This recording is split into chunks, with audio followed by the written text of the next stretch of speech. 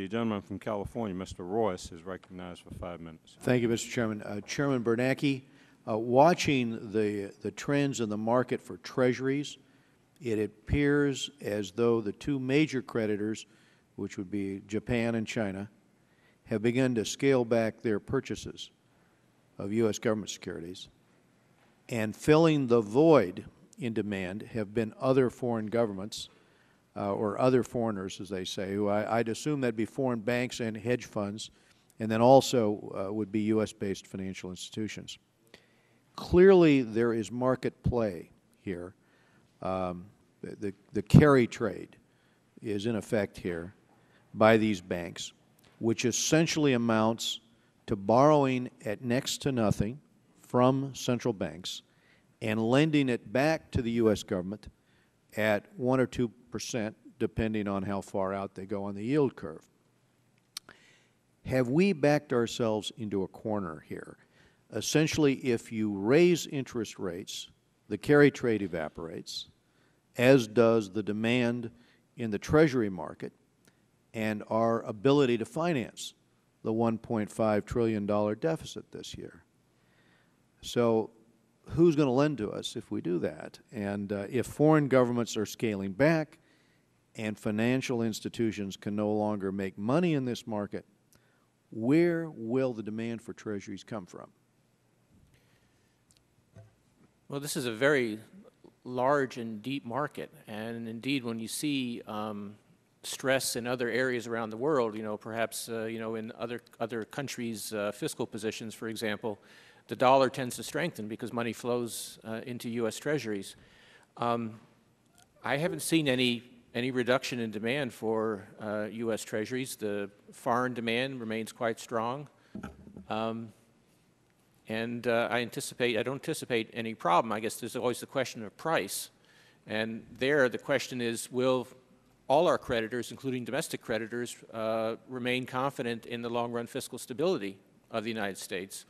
And there I think it's very, very important for the Congress to be devising a plan to create a trajectory whereby we have a more stable debt position going forward. That's very important. And I concur on the points you've made on that publicly. But getting back to the question of the extent that we are dependent upon the carry trade to finance our debt, do you think there's an element of truth to that point? There's sometimes the misunderstanding that the carry trade is an arbitrage or a pure profit opportunity. It's not, because when you borrow to buy a long-term security, you're taking on considerable risk associated with the longer-term life of the security. So I think what will happen is that if short-term interest rates go up because the economy strengthens, then long-term rates might go up as well. And that would affect our cost of financing our deficit, and another reason to get the deficit under good control. But the interest rate will do what's necessary to attract the demand for our securities, and I don't see any reason to think there won't be demand for those securities. And let me ask a question of Mr. Volcker, too. With the introduction of Mr. Dodd's legislation in the Senate, we now have regulatory reform bills in each chamber that institutionalizes rather than eliminates this too big to fail concept. And the ultimate cost of too big to fail will be borne by our capital markets and the broader economy.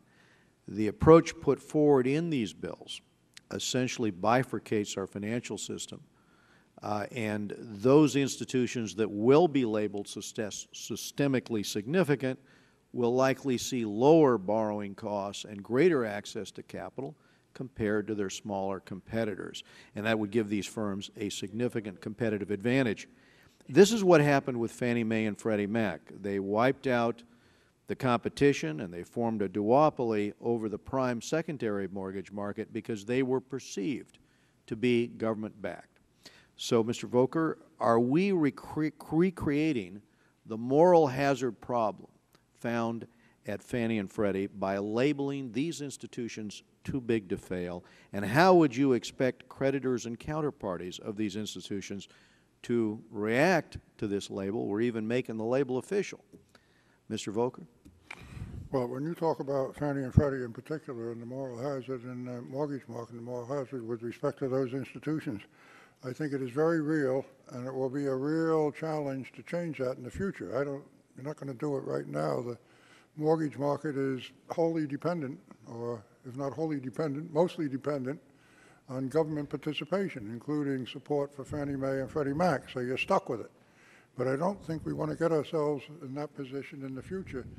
And I hope that's on your agenda next year, and we reorganize the mortgage market. So far as other financial institutions are concerned, I hope your opening comment that both bills institutionalize too big to fail is not correct. I understand your concern about labeling an institution implicitly as too big to fail, and I don't want to do that, which is part of the reason hiding behind in the forefront of the kind of proposal I make. I do not want that presumption to exist, particularly for non-banks.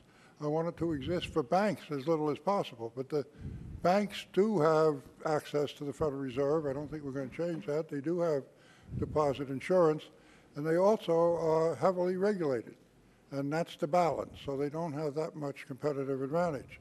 The other ones, I don't want to have any competitive advantage. If they're extremely vulnerable, they will get some regulation. But they should not have any expectation that they're going to be bailed out. The gentleman's time has expired. Thank you, Mr. Volcker. Behind my concerns. I understand. Gentleman's time has expired. Gentleman.